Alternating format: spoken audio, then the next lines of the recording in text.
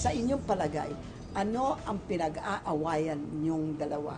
Ikaw, Department of Energy and Natural Resources, against the Chamber of Mines. Ito ang tungkulin, and I must underline that, tungkulin ng pamahalaan na titingnan ng lahat, and then magdi-decide kung anong action na may pakinabang ang pinakamarami. Kung madidismaya ang tubig ng mga isla natin, ng komunidad, parang ano mangyayari sa kanila, no?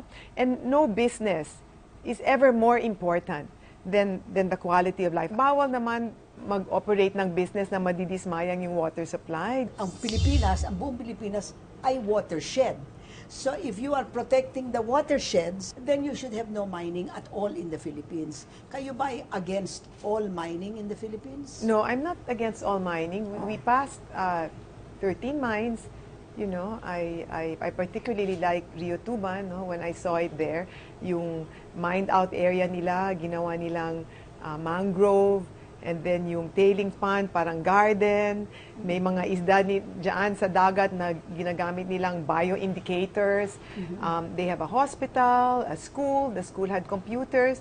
Parang, for me, with mining companies like that, I'll even work with them kung paano gamitin yung SDMP funds nila para magkaroon ng isang mas malaking impact sa buong Palawan. So in other words, sa inyo, there are responsible miners and there are irresponsible miners. Yes. Hindi ako politika, Winnie. Hindi ako So you don't care who owns it? No, wala you don't care who, kung tama-tama, kung mali-mali. There are only 3 open pit mines of the 41 mining operations. Yes. If it is not open pit mine, it's okay?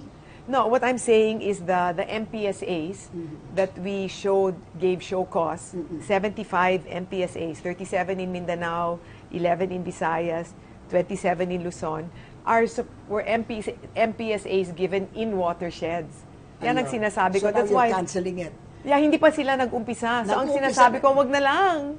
Nakakatakot, wag na kayong mag-umpisa. Marami pang pwedeng gawin yan. So dyan. yung 75 na yun, hindi pa sila nag-umpisa. Hindi pa nag-employ ng isang tao. Hindi pa sila nag-umpisa. Ang sinasabi ko, wag na lang. O tayo muna, bakit binigay itong kontrata sa kanila in the first place? Yun na nga hindi dapat binigay yun. Oo. Pero wala akong dyan, nagawa na. So nagawa na. And sa government, it's my duty, tungkulin ko na i-review lahat ng kontrata, yung MPSAs, yung ECC, yan ang tungkulin ko. I-review lahat sa filter ng pakinabang ng mamamayang Pilipino, common good. Sa madaling salita, 75 mining operations want to come in. In watershed. No more. Wag na lang. Because they are all in watersheds. There's no watershed area in that place. So it's all highly mineralized now. I think when she flew over there, she saw that the water was red along the coastal line. I told her, I was born there, I grew up there, and long before there was no mining. Pag umulan ho talaga, because the slopes of the mountain and the color of the mountain is red, goes to the sea. So talagang pumupula yung dagat kahit walang mina.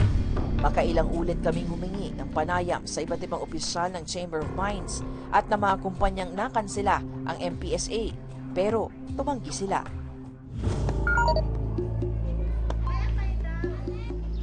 Sa bayan ng Santa Cruz sa Zambales, 4 na minahan ang pinasara ng DENR.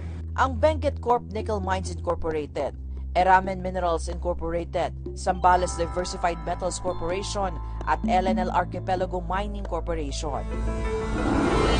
Water is life. Nickel ang pangunahing minimina sa Zambales na ipinapadala naman sa China. Isa ang nickel sa pangunahing sangkap sa paggawa ng stainless steel. So sa Santa Cruz, Zambales, ganito ang nangyari. Okay? So when you start mining, you will have to take out the first you have to cut down the trees. Okay? Like any construction site. And then kukunin mo yung topsoil. And the topsoil is what you sell wholesale to China. Okay? 30 million tons every year. Isa sa pangunahing napinsala ng pagmimina sa bayan ng Santa Cruz ang Alinsaog River na 14 na kilometro ang haba. Dumadaloy ito sa 4 na barangay ng Gisgis, Kanaynayan, Lomboy at Banggol. Ang ilog na dati mayaman sa isda at mahigit 30 talampakan ng lawak, natampakan na ng tinatawag na laterite nickel ore sediment o magkahalong bato at lupa na galing sa minahan. Ang nooy malalim na ilog kasalukuyang gatuhod hanggang baywang na lang. Bukod sa 4 na minahan sa Zambales, 19 na minahan pang nakatanggap ng closure order sa Benguet, Bulacan, Eastern Samar, Dinagat Islands at Surigao del Norte. Mula dito sa Himpapawid, hindi talaga may tatanggi yung ganda ng Dinagat Islands. At bukod dun sa kanilang yamang kapaligiran, mayaman din ang mga lupa nito sa mineral. Kaya naman malaking bahagi ng mga isla ay minimina. Sa Dinagat Islands sa Mindanao, nakatiwangwang na ang dati open pit mining. Mula sa Himpapawid, itong tanawing bumungad sa akin. Mga bundok na nakakalbo, mga lupang hinukay at ginawang daanan ng mga truck.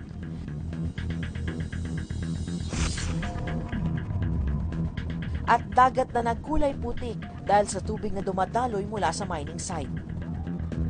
Ang mga residenteng pabor at kontra sa pagpapasara sa 7 minahan sa kanilang lugar, nagkilos protesta. Palakpakan natin ang pro-mining! Yung mga tubig na iniinom namin, naging hindi na malinaw.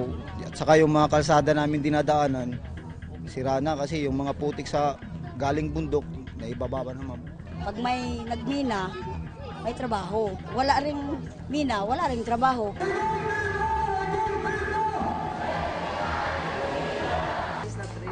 Ang mayor ng bayan ng Loreto, pabor sa pagpapasara ng minahan. Pero some of these mining companies too don't didn't pay their taxes. So I want them to pay first their taxes and their obligations and make a deposit for the rehabilitation. Hindi naman ako sa nag-aakusa. Ay baka na-blind din ang Pangulo patungkol sa mga bagay na ito. Baka hindi sakto yung mga reports. Umaalma ang mga nasa industriya ng pagbimina dahil hindi raw naging patas ang nangyaring audit. Ngayon darating naman ang Chamber of Mines. Sabi nila, hindi kayo gumamit ng due process. Okay. That's so not true at all, Winnie. That's so not true. Bakit? So what we did, remember we wanted to do the mine audit, no? So we had 16 teams. This was composed of DENR, MGB, EMB, DA, Department of Agriculture, DOH, Department of Health, Social Action Center, the Bureau of Fisheries, and Civil Society. Okay, it was a multi-sectoral team which went there, 16 of these went there to 41 mine areas. When they went there, it was all with the representative from the mining industry. May entry interview na sinasabi sa head ng mining company or sa representative nila kung anong gagawin dyan. Para klaro. Tapos, umikot sila, nag-investigate sila. Pagkatapos na yan, may exit interview din na sinabi kung anong findings nila. Hindi penalties kung anong nakita nila. So, everything was due process. At the end of the day, at sa pagkatapos na yan, lahat ng mining companies binigyan ng isang ganito. Some of theirs mas makapal pa. Ganyan. Okay? Ito ang show cause. Lahat ng violations ng dito, maski yung batas na na-violate, yung Clean Air Act, yung Clean Water Act. Kailan ito nangyari? Kailan mo July last year? No? Mga August. Kasi July, nag-ikot. Okay, sa August, binigay ito. Okay, sa pagkatapos na binigay ito, sa kanila. Nag-reply naman sila. Yan. Lahat sila. Reply nila. Mga 5 ganito. Paano sila magre-reply kung hindi nila natanggap? Okay, so pagkatapos ng reply, we composed again 15 teams for review. At itong teams na ito, composition ng team nito ay EMB, Environment Management Bureau, yung FMB, Forestry Management Bureau, yung BMB, Biodiversity Management Bureau, lahat ng taga-DNR. Yung field operations, at saka yung head ng team ay yung MGB. Okay. Okay, so binasa nila lahat yan, tapos nag-ikot naman sila kung tama ba yan or hindi. So, 2 beses kayo nag-ikot? 2 na. Okay. So, pagkatapos na yan, na nag-ikot na sila, make findings sila. Okay. Yung sa violations, sang-ayon kami dyan. Nag-agree kami sa violations. Where we didn't agree was in the penalty. Ang gusto nila, what do you call these fines lang. Fines. Eh, yung fines, pupunta yan sa National Treasury. Hindi naman yan pupunta sa komunidad. So, okay lang, magmina pa kayo, mag-fines lang. Pero yung ganyan na utak na, ay yan ang dahilan kung bakit nagdudusa ang tao. Kung fines lang, kawawa naman. So, magmina pa kayo, mag-fines lang. So, yan, review na yan. Yan ang sinabi ko, wag na lang ipakita sa press kasi we didn't agree. And sabi nila, tinatago ko daw. You felt the recommendation was too mild. Like, and actually, it hurt the people. Yes, and actually, Winnie, yung role ng team, I was not mandated or forced to form the team. I just wanted to go faster. So the role of the team is only recommendatory. Of course. I'm really not in any obligation to follow what they say. I just wanted to show a united front sana. Okay. We in the chamber are bent on obtaining the data. We'd like to see what was in the audit reports that were prepared by the audit teams. We'd like to see what the MGB review looked like. Firmado na ni DENR Secretary Gina Lopez ang mga closure order para sa mga lumabag na minahan. Pero pwede pa rin daw ito pawalang bisa ng Pangulo. Ito ang dahilan kaya umapila ang Chamber of Mines kay Finance Secretary Carlos Dominguez na siya ring co-chairman ng Mining Industry Coordinating Council. Kababata ng Pangulo si Secretary Dominguez na di umano'y may interes sa tampakan mining sa South Cotabato. I was involved in mining in two times in my life. One was between 1999 and 2003 when I was the CEO of Pasaway. The second involvement I had in mines was in 2006 when I was invited to rehabilitate Rapu-Rapu mine. Since then, I have had nothing to do with mining. I have no mining interests. Nag-aaway ba kayo ni Secretary Dominguez? Sabi ni Secretary Dominguez, ang daming mawawala sa gobyerno. Anong mawawala sa gobyerno, no? I mean, are we not suffering kung madidismaya yung tubig ng tao, hindi ba sinong may tungkulin na aalagaan ang lahat? Ang gobyerno. At and we're gonna co-opt kung ang lahat ng decisions natin ay para sa big business, sino mag-aalaga sa mahihirap? Kaya ba nilang awayin yung big business at big political interest? Maliit sang isang tao. Nagdudusa sila ng katakot-takot na taon. Hindi sila inaalagaan. Sabi ng Chamber of Mines, mga 6 billion ang mawala sa government a year. Sabi naman ng DOF, mga 821 million ang mawawala sa, lost revenues from the closed operations of the mines. Ano ang sagot niyo? Ito yung sagot ko dyan. Yung economic growth na stock market, na GDP, for me, hindi yan genuine economic growth kung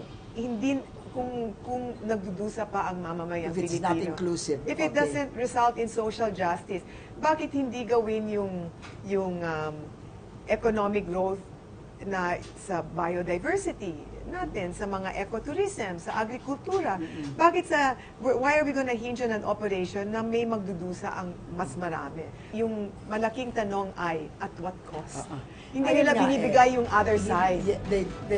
Sinasabi nyo yung mga 6 billion, etc., etc. Yeah. That's the benefit that they're getting, but they don't include the costs to the other people.